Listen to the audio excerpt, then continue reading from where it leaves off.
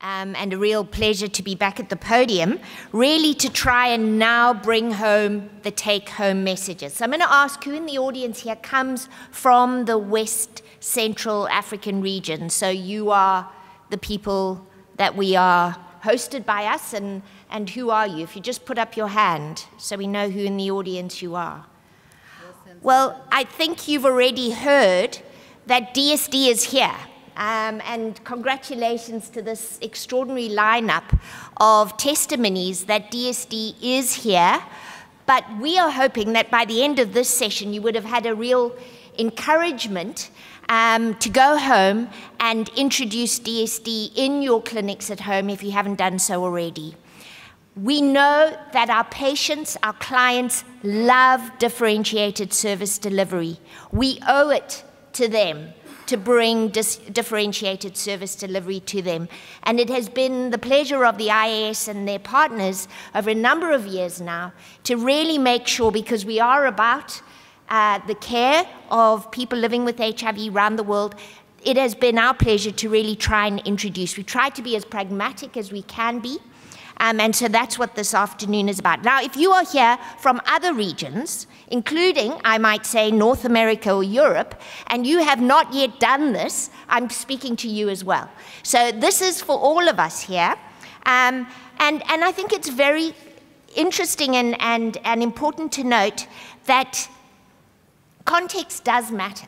We're here in West Central Africa, and things are different here. If you didn't get that, there are complex political situations here. Health systems and supply chain often is problematic. And we also deal with a relatively low prevalence or concentrated epidemic type situation. So we have to think a little bit differently. And so what we're going to try and present to you here are 5 pragmatic steps that you can take today when you get back to your clinic. I think you've heard a beautiful example of how this can be done in various settings, and the Ghanaian example of how you can actually move and show results quickly. The first is that of the clinically stable patient. We do absolutely endorse that DSD should start there. It makes sense to start with this population. Yesterday, the day before, we've spoken a lot about normalizing the lives of our patients so that they can get on with their lives.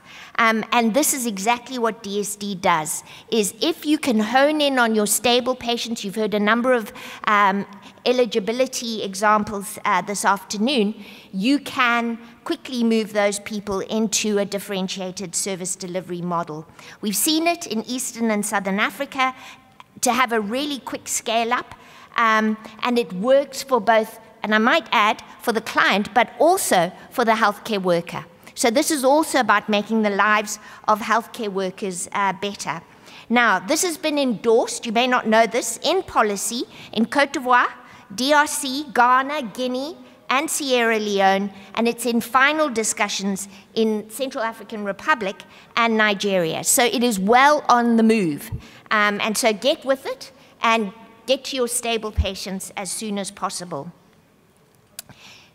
Secondly, and crucially, is that differentiated service delivery is client-centered. It's not to save costs, it's not to make things easier.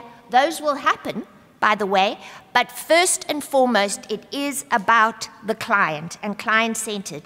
We need to engage, therefore, people living with HIV, both in the design of our clinics and in the delivery of the services. So a shout out for people living with HIV. We have to bring them in and make sure that they concur with what we want to do. Here you see a group of people living with HIV in the Democratic Republic of Congo who received their artery fills within community distribution points, or PODIs, as Didier had shared earlier, stating that by taking their artery fills within the community, they are responsible for their own care. Self-management, self-ownership, accountability, and this is a very important component of differentiated ART delivery.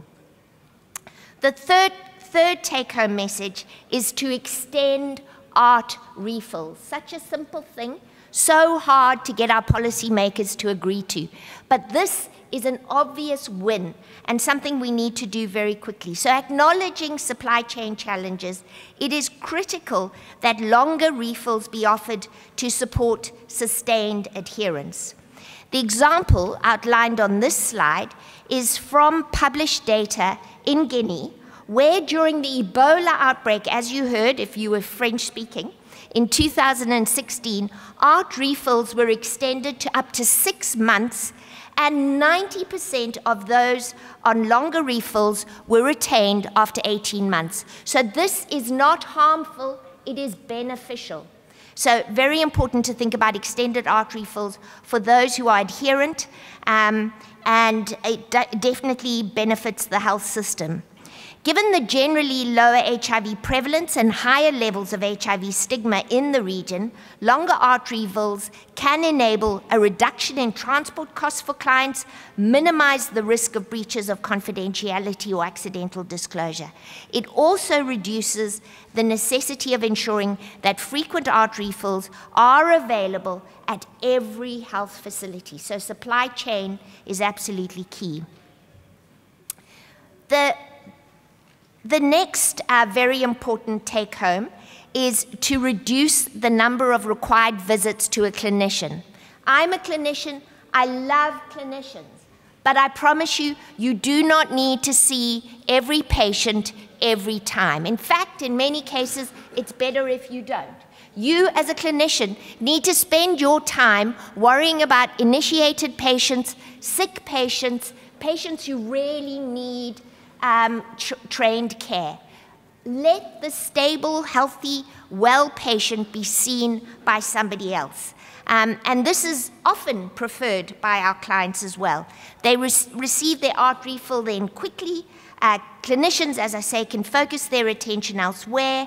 And you should think about the building blocks. I hope you've got it now. Who, what, where, and when should be different for clinical consultations compared to ART refills. So think about that in your own facility. And finally, the last building block, and this is probably the most important, is engagement of key populations, peers, and people living with HIV, lay providers. Bring those folk into your clinics and into your clinical care. It will make the absolute, difference to the kind of peer support we can produce for our patients. It reduces stigma, it enables task sharing, and by the way, gives people a purpose for their own lives. So absolutely worthwhile to do. In many Western Central African settings, high levels of stigma continue to exist. And this is one way that we can really break that and make some inroads. So involving peers in our care is so important. So I'm hoping that you have heard these 5 absolutely key messages, something each of you can work on as you go home. We have been actively, the IAS and the partners, and here I want to give a shout out to the team there, and you see them in the booth. Anna and her team have worked tirelessly in the last 2 to 3 years on this journey to bring DSD to Africa and throughout the world. They have particularly worked now for the Western Central African region. So if you have not yet picked up your quick cheat sheet, just a 2-page document, you can pick it up at the IAS, but we have also spent much more time in French and English creating a much longer document which lays it out for you step by step. So please pick up your copy at the IAS booth before you leave and make sure that you go home with a copy and begin to implement DSD. And with that, I'll hand back to Dr. Salla.